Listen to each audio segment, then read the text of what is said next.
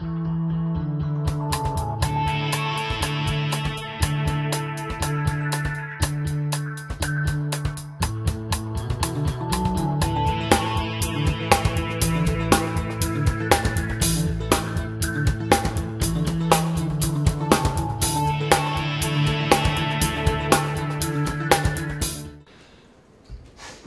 the natural question is, what are the effective prevention policies that can be implemented? So that's the thing that we're going to write a model to think about. So what we do in this paper exactly is that we're going to build a model of sexual behavior, given that, most transmission through heterosexual sex, higher transmission risk for women. We want a model that is going to capture these features. We're also going to allow for behavior responses and general equilibrium effects. And that's what we think that it's good that economists can bring to this discussion. We're going to take our model and parameterize to capture stylized features of sex, marriage, and HIV, in particular in Malawi. That's the country that we're going to focus our attention. And we're going to use this model to explore a variety of prevention policies. We have tons of them in the paper. Today, I'll probably go over one or two of them in more detail. We think that, to the best of our knowledge, this is the first general equilibrium model that's potentially capable of examining these HIV issues. And what we want to highlight with our results is that some prevention policies may backfire in the sense that instead of decreasing the HIV prevalence rate, it can increase the HIV prevalence rate, exactly due to the behavioral changes and the general equilibrium effects. They're going to play a very important role in the model. So I'm going to be more precise exactly what kind of behavioral changes and general equilibrium effects when I go through the policy experiments. So there's a large related literature when it comes to the study of HIV/AIDS, a lot of in economics and a lot outside of economics. So there are some theoretical studies of HIV with simplified stylized models like Kramer, for example. There's a very large literature on epidemiological simulations that usually don't allow for behavioral adjustments, just like some transitions from one state to the next that people don't respond behavior to the policies. There's also some randomized field experiments. Here is some of them. What is the work of Anu Young in all this? There, I'll get there. It's actually right? Yes, but he's going to focus on something that we won't.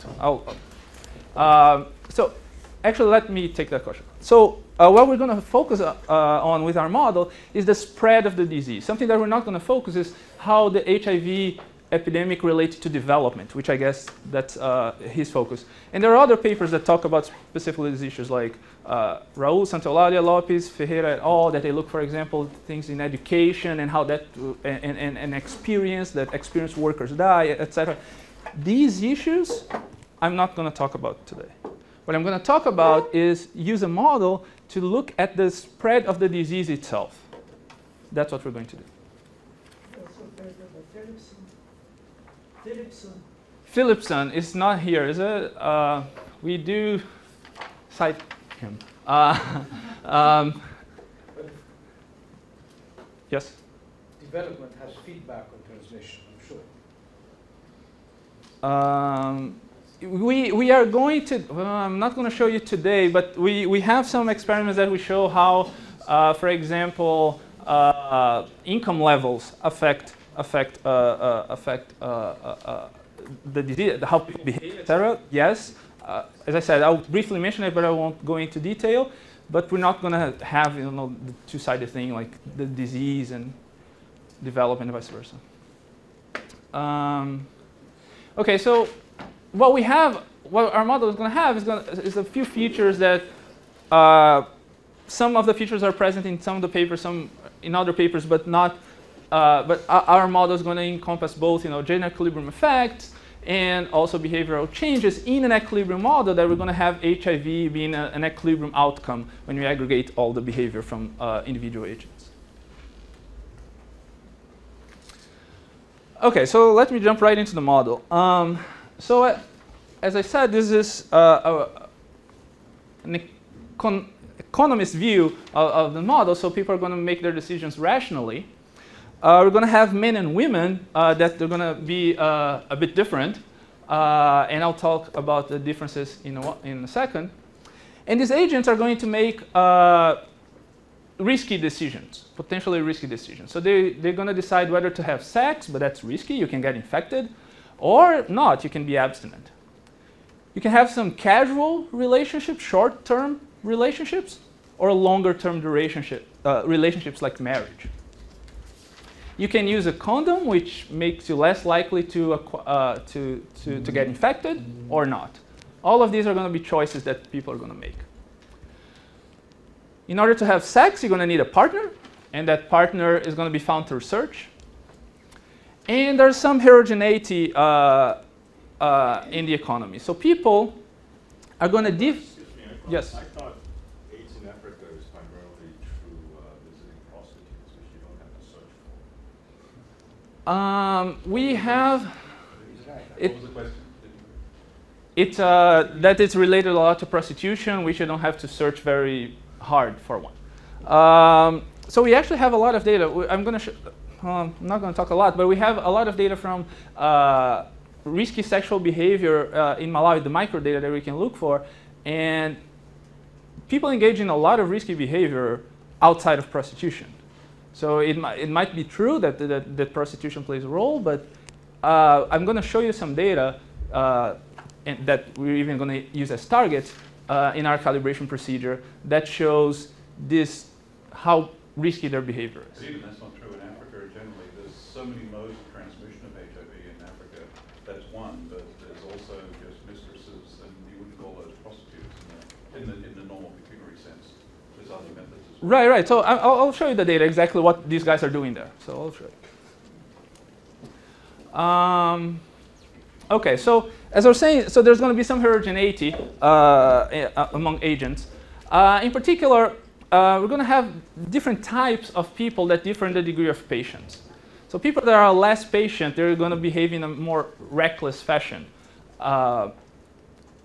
And also, we're going to have young, immature individuals that also differ in patience. So the idea is that younger people are more impatient, less patient, and they're going to also behave in a riskier fashion. Of course, there's some heterogeneity that's going to arise endogenously based on your risky choices and what kinds of shocks you're faced with along your life cycle. So, well, why is this an essential feature of AIDS, that people differ in degree of patience? So what we need that to get. So for example, so young versus mature people.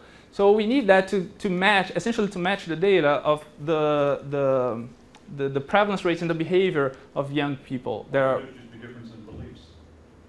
We are going to have beliefs. I'm going to talk about beliefs in a second. But we need a group that, by the way, is going to be a small group in the overall population that behaves in a more risky fashion. You could also, I mean, I guess it's a little bit similar question. You could do it via, I guess, preferences towards risk, or preferences towards sex versus other things, or, you know, there's a lot of ways to put it into heterogeneity. That is true. I'm assuming that for your policy conclusions, it might matter. There is true, and in fact, the model is set up in such a way that it allows for a lot of heterogeneity. So much heterogeneity that we could not ever possibly calibrate such a model, and that was the feature that we decided to make people heterogeneous on. We could, and we ran some policies that they differ. For example, people are going to have utility of protected versus unprotected sex, and that could be allowed to differ also. You didn't answer the question of John. What is the value added of this? What is the value added of making people heterogeneous? What that is going to buy us is that is going to help us match the data.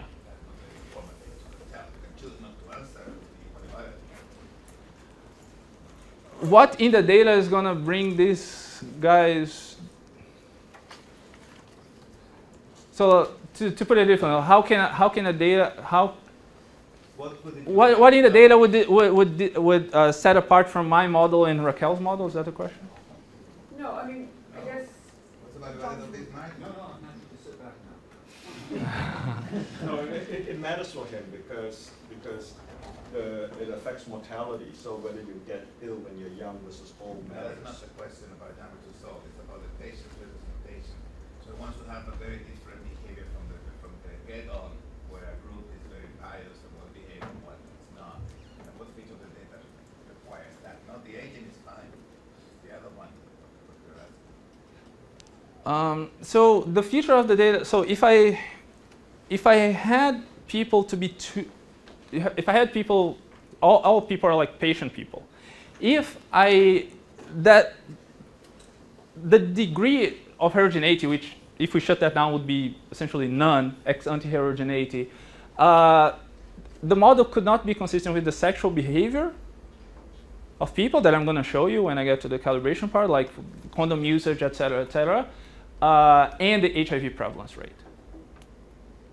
I just cannot have both. So you're saying that because people face such a high risk of getting infected, it's very hard to get them to stop wearing condoms when they have sex, because the utility of getting infected is so, or the value of getting infected is so negative.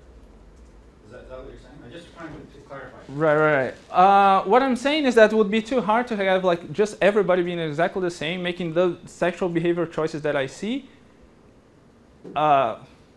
And that all of the heterogeneity in the sexual behavior that I see in the data.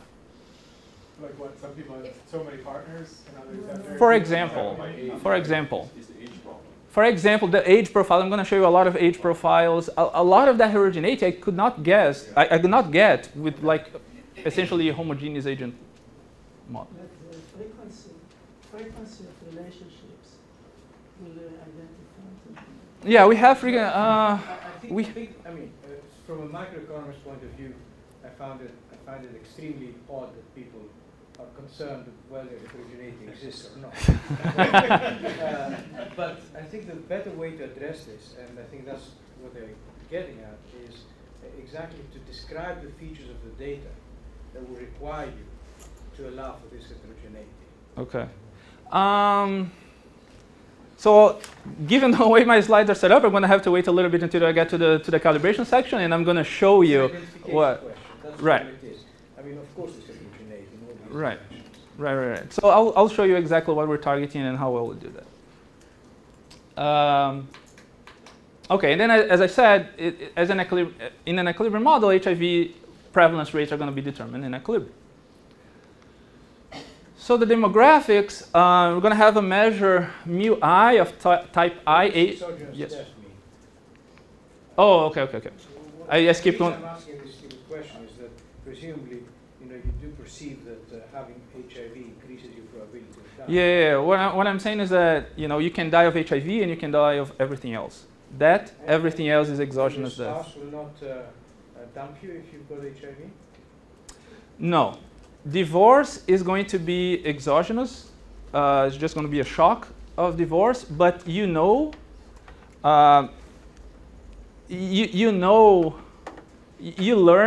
learn from spending a certain amount of your spouse. If a divorce happens, how likely you are that to have get infected from the spouse.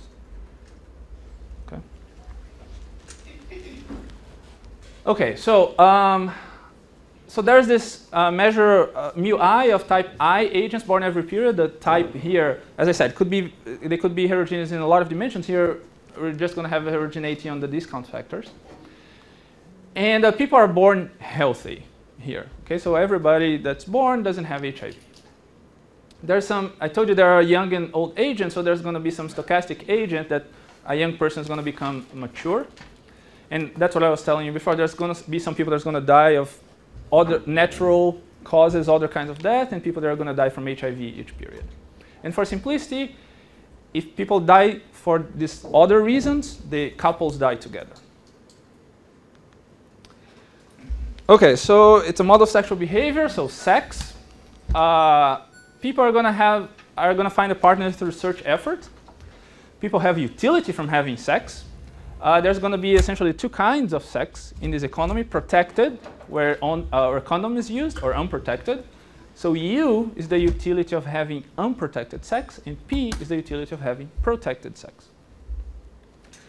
By assumption, all sex within long-term relationships or marriages is unprotected, and you get some additional utility benefit or cost from these long-term relationships. So if I have a casual, unprotected, short-term relationship, I get utility U. P, if it's the same thing but it's protected. Every period, if I'm in a long-term relationship, I get U plus L. So that's like a state? So these people really commit? Really commit to the relationship? Really commit to, it's a state variable that you cannot break. Is that correct? What is a state variable? Long-term relationship? Long-term relationship, yes. You commit to that, yes. I'll show you exactly how in a second. You commit to that in the sense that if I'm searching for a partner and I find a partner I matched in the long-term relationship, okay, so that's it. You're in that state, you're in that bin until some exogenous breakup probability xi, or my spouse develops symptoms and then the match breaks up. But other than those two events happening, yes, they commit to that. How do you think of this? How do I think of long-term relationships? Mr. Clinton, he in a long-term relationship. Say that again, I can hear. Mr. Clinton. Mr. Clinton is a long-term relationship, but he had a short-term on the side, Okay, right? So no, that's not gonna. We're not gonna have that here. Why? It's going to make things way more complicated. I'll show you where in a couple of slides. What we're going to have, though, is that this probability psi here of this exogenous breakup is going to be a little higher than the divorce rates that we see in the data. So you can think of the Monica Lewinsky as being, you know... No? Okay. So.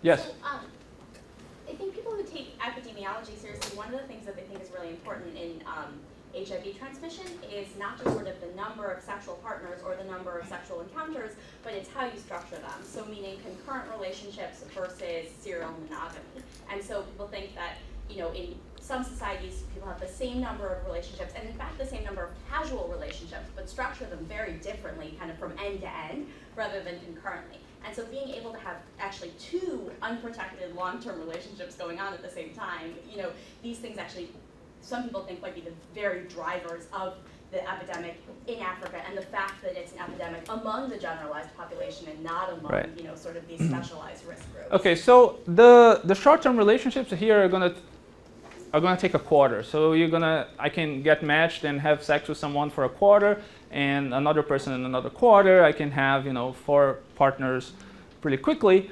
In the long-term relationship, we don't allow for concurrent relationships. That's what I told Victor. Why? It's going to make things way, way, way more complicated. I'll show you exactly why in a second.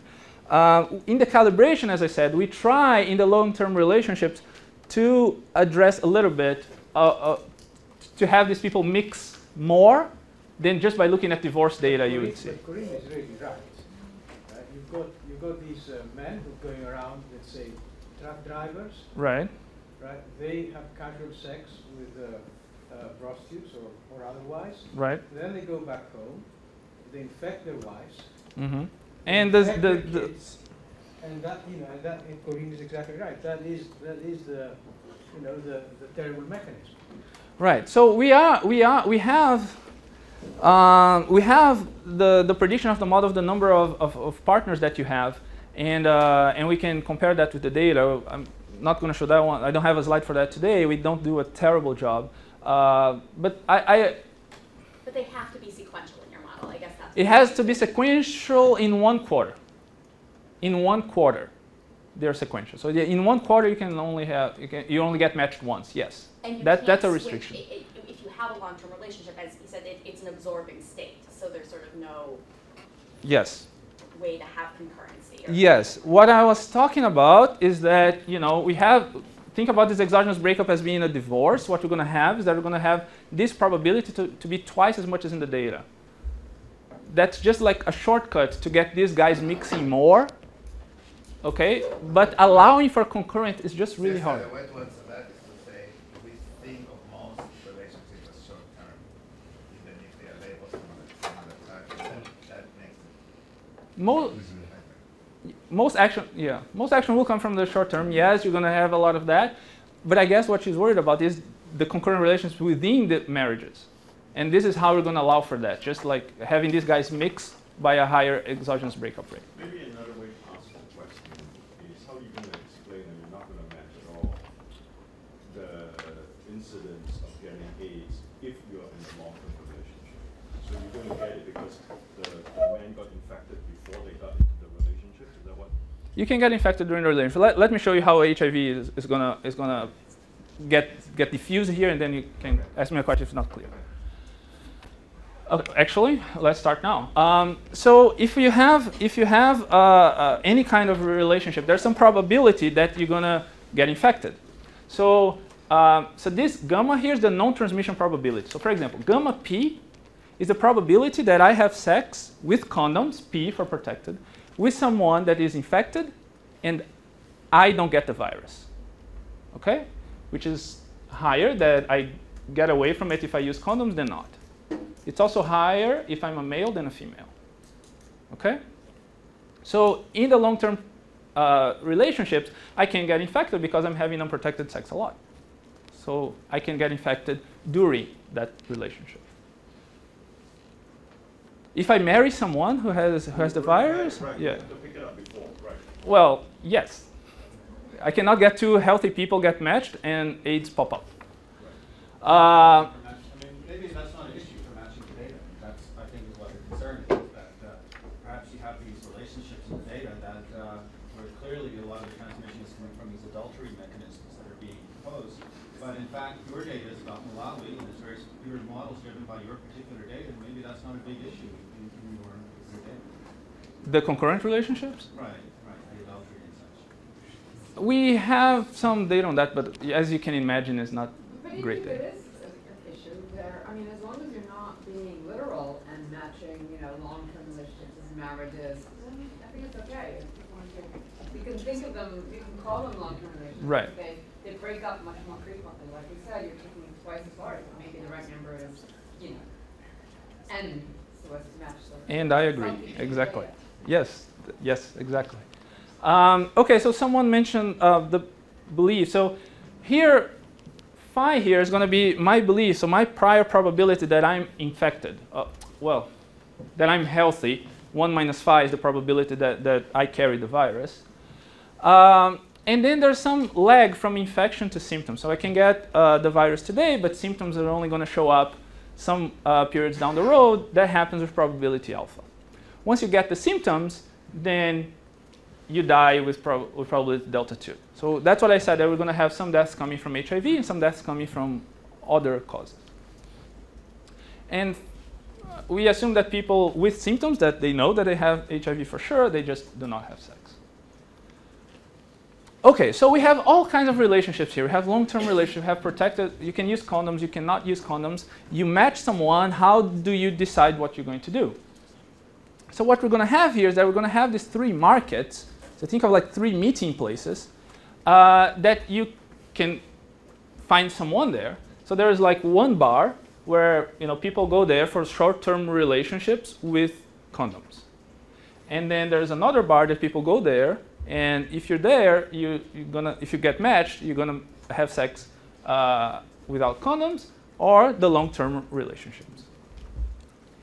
Each market is going to be characterized by some transfer that one party makes to another party, transfer T, and some average prevalence rates. So I know that if I go to the protected sex bar, there is 10% chance that I'm going to meet someone who's infected, and so on and so forth. Then what's going to happen is that people are going to go in this market in sequential there's a sequential market structure. So you're going to first go to the long-term relationship bar, and then you can match someone there. If you want, I'm gonna make it more clear. You can search more or less in each of these bars. If you're not matched in the long term, then you can try to find someone in the short-term markets. And in the short-term market, you can search both protected and unprotected at the same time.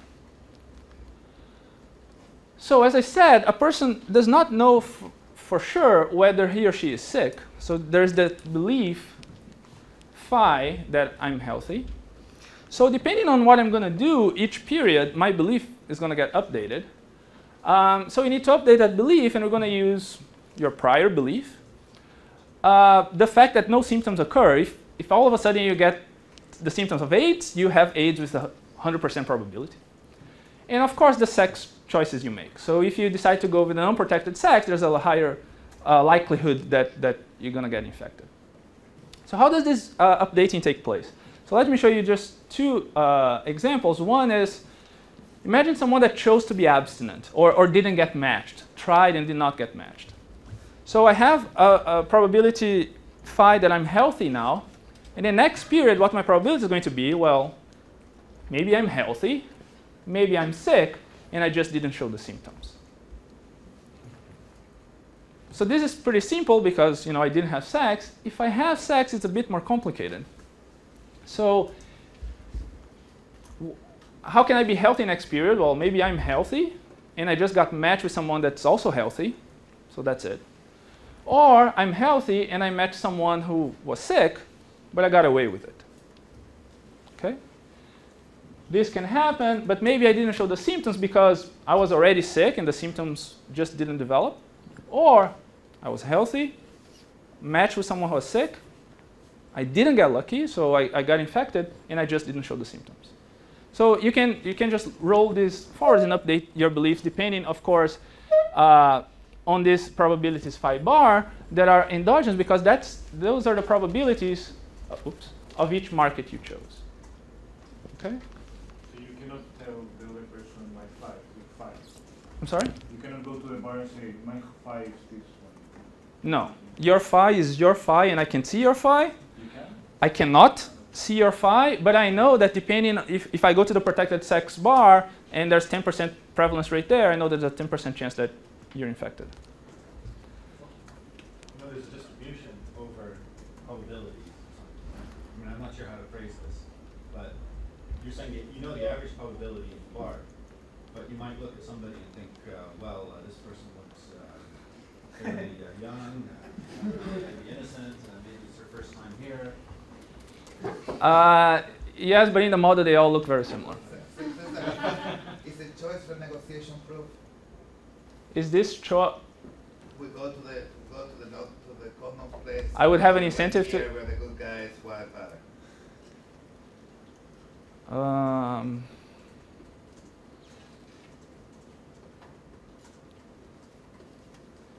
If I had an incentive to reveal my type, or. No, this is not to reveal the type. It's that I can infer your type from being there. Instead, I guess the healthy guys are going to go there. Oh yeah, that. Now that the healthy guys are going to go there, it's still optimal to. No, it's going to be these markets have to clear, and it's going to be optimal for everybody who's. Listen. We're already in the condoms market. Right. I'm already matched. Okay. Can we make an agreement? Say we are both likely to be healthy. Why don't we not use condoms, which is a lot more fun? That's what I said. This is the negotiation proof. I don't know. I'll have to think about it. I don't know. I don't know. I never thought of it actually. I don't know. Do they have beliefs about fee of a long-term partner? Say that again? Do they have beliefs about the Yes. long-term partner? Yeah. For every that evolves. So The same way they're owned?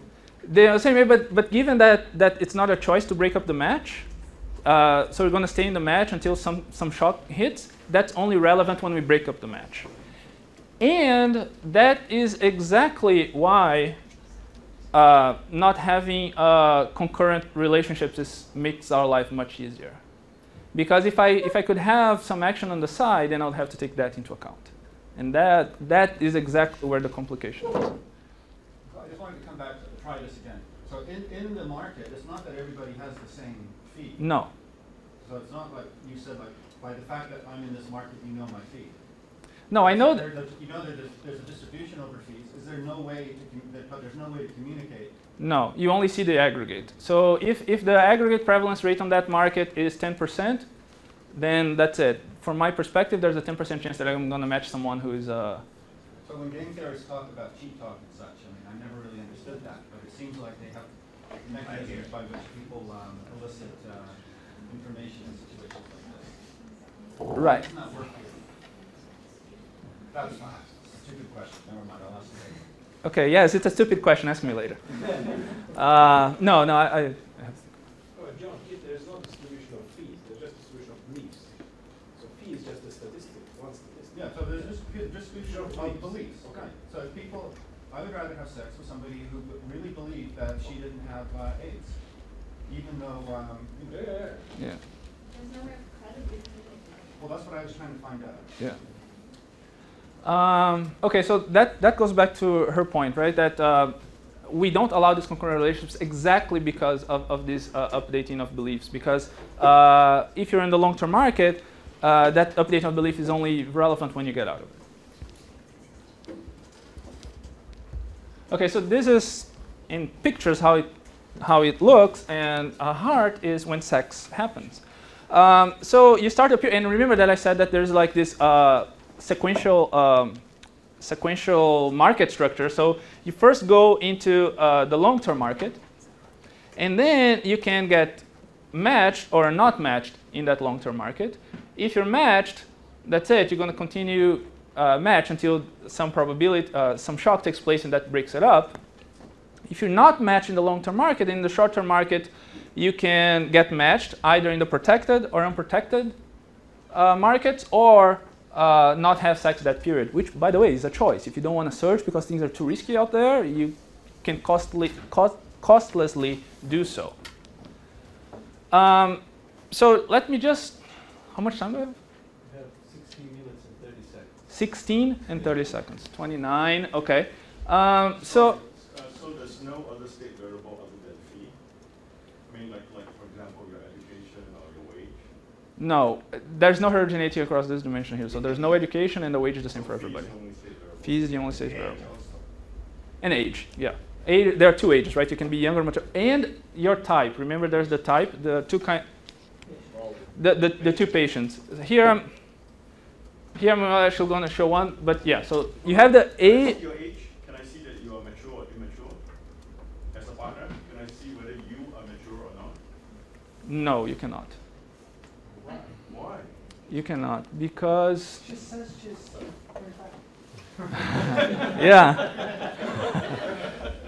You cannot. She looks 16. You should be able to infer. Infer from what? From what? From which bar you are?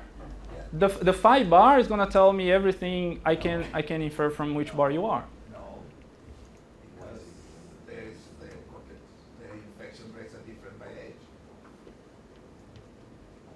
Yes, but I mean I got into the bar. I met someone. It has to be that you care, and you're telling us that is it relevant to the age of my prospective partner? You can't see the age. You No, can. but I can see it, but I can see does it affect anything in the future or not? So how does age No, the only if I have a the phi is the only thing that matters, right? So what you're saying is that by looking at the age of someone, if someone is younger, I just think that that person didn't go through a lot in life and then has a different structure of beliefs. Is that what you're saying? Yeah, but by going to a market or another market, it might be fuller of all the people. But the age itself doesn't matter. All it matters is the phi, and the phi I know, the aggregate phi in that bar I know. The age distribution I don't care. I care about the phi. Distribution matters. Doesn't that affect the probability with which an individual is going to do things? Or not? No. Is it by From- affecting my discount factor? It's your discount factor. Right. Yes, what Victor is saying is that if that matters for the person I meet, what I'm saying is that the age itself, it doesn't. So if I already know the phi bar, as I call here in that market, I don't care it's a lot of young people that did a lot of crazy things or it doesn't matter. All that matters is the phi bar. Same question again. The phi bar is not really sufficient if you could distinguish among the people in the bar. So why do you Yeah. use The question But is, you can't. Suppose that you knew that somebody was old. Just Yeah. suppose, would you be able to use that information to make a better inference about the fee of that person? For sure. Even though you know phi bar. Well, Even flip the then- question, why do you have age in the model? We have age in the model because we're gonna match these moments because people at different ages behave in different ways, and we're gonna have So why miraculous behave people. differently? And what implication does that have for infection rates, for relationship creation, and so on? Right. So of course, like I know my age, and that's gonna matter for my decisions. The only thing that matters for the partner I meet is the phi, regardless of age. The only question here is if I can infer from the age. Yeah. I mean, people have different types also within that age. But So- come on, conditional on age, obviously the distribution of phi is different. Because you just say the people at different age behave differently. So this is going to matter to infer phi. This is the answer.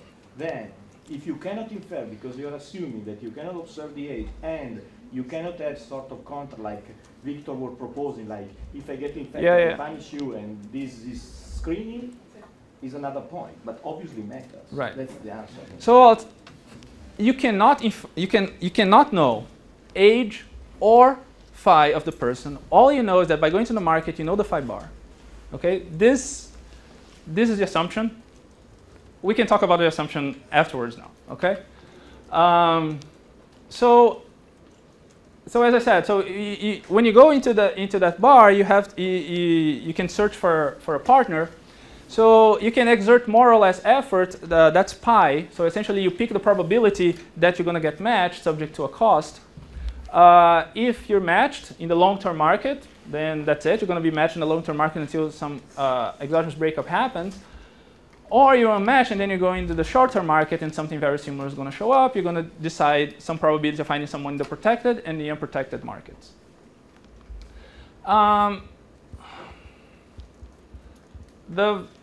The value function. So the value function. So you have some. Here's an example of a value function. So it's somewhat for a man that goes into the unprotected market. So you have the instantaneous utility of having sex, and then next period you can develop symptoms. In which case you get this utility A, that's the lifetime utility of living with AIDS, and you're going to die faster. Or 1 minus that probability, life continues exactly the same way as today. It's very similar for women, very similar for protected, very similar for abstinence, very different for long term because it's uglier, but the same idea carries through. So what happens when my partner in a long-term relationship gets symptoms? When my partner in a long-term relationship gets symptoms, does it end the relationship or? That ends the relationship. I go back to the single pool and I update my belief accordingly. And imagine that I'm having sex for someone who developed symptoms for 10 years. My belief is going to go down substantially. Just the definition of equilibrium here, we're going to have the prices in all of 3 of these markets, unprotected, protected, and long term. That's going to clear the market. That is, we're going to have the same number of men and women there. And of course, the aggregate HIV rates on each market for men and women are consistent with the individual behavior. So we're going to parameterize the model to assess, as I said before, the effectiveness of different prevention policies. Yes? You may have said this, but what do you assume about the frequency of sex? So this market with quarterly, and then you get matched, and then you do it like every day or once per quarter, or what is the? You do 9 times per quarter, 9 times per month. That's what the mean that we find in the data. So essentially, that gamma that I showed you, we take that gamma from the medical literature, we raise to the power of how many sexual acts people have on average. That's it. And this average is the same across the market? Yeah. So That I have to check. That I have to check because I don't know how much information I have there. I mean, I understand that you want to close the market, but the idea that the number of men equals the number of women just seems completely wrong from the data. No, matched. Matched in the long-term market. Oh, okay, I thought you meant in terms of sexual. If a man wants to have sex, you need a woman. That's my point. So we're gonna take this to the data to evaluate those a variety of prevention policies. I'm gonna just talk about a few here, and we're gonna calibrate the data with Malawi, as I said. So we have, most of the data comes from the microdata of the demographic and health surveys. The HIV-specific parameters like the probability of getting infected, etc., comes from the medical literature. And also, this is a rational model of HIV, so people need to know how HIV gets transmitted and what they can do to reduce risk if they use condoms, etc. And we have survey data that shows that people in Malawi are very familiar with all this. Equilibrium is unique? Is stationary equilibrium unique? Is the stationary distribution unique? No. For example, you can think, so for example, imagine that we don't have AIDS. But I mean, how do I think about matching the molecule data? So numerically, I cannot prove anything here, but numerically, no, I'm concerned about mapping the molecule data when generically equilibrium is not unique. So that's what I'm saying. I cannot prove that it's a unique. Clearly, there's another equilibrium which there's no AIDS out there. Done. That's an equilibrium. No age is going to get diffused or anything. Numerically, we get one equilibrium, but I can prove anything. Yeah. Is that stable then? So you're saying you're coming from below, I guess, right? You're saying you have an equilibrium at 0. And we're gonna always hit that one. Yeah, that's very hard to solve. Don't test this every time. No. So what I'm wondering is just when you hit that equilibrium, is it a stationary equilibrium? How do you know? The state Yeah. I hit a little bit. I mean. Yeah. Okay, well, forget it. Let's another one. If I hit a little bit, I go back there. But anyway, so there's the divorce probability. So it's a quarterly model that has a divorce probability. As I said before, it's twice the probability, the divorce odds that we see in the data because we don't have polygyny in affairs. And I just want to point out that we have the gammas, which is the probability of known infection for each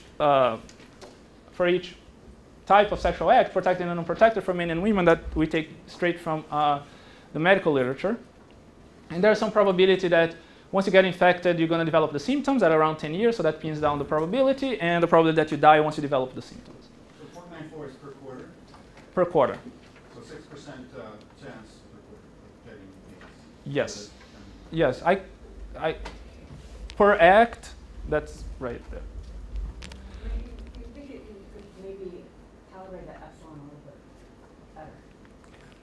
We can talk about that, but we can talk more about that. We thought a lot about how to calibrate that epsilon. We do some robustness analysis and some policy experiment on that epsilon in the paper.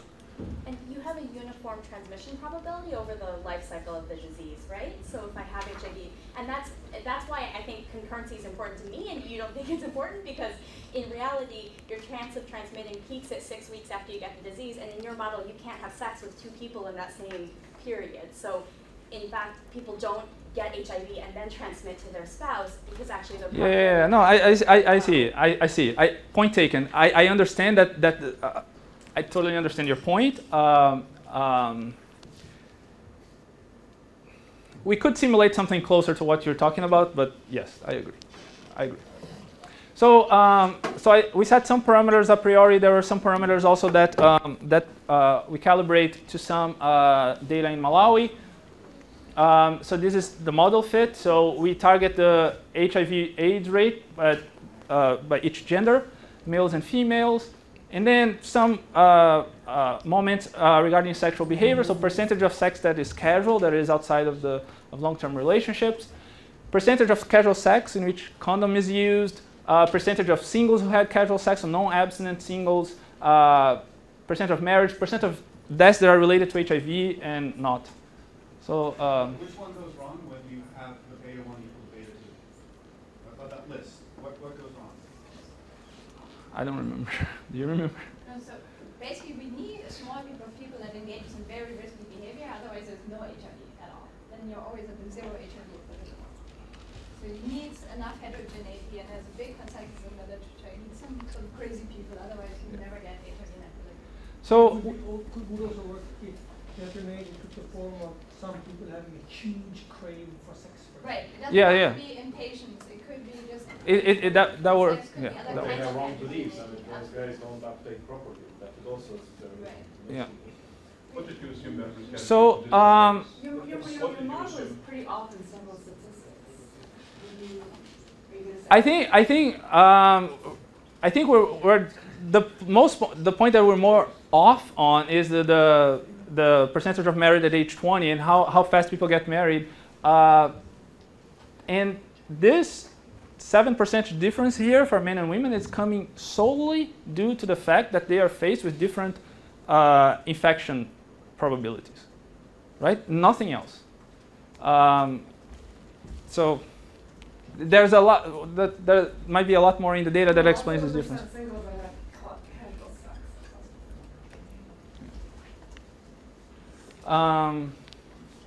Which is very important.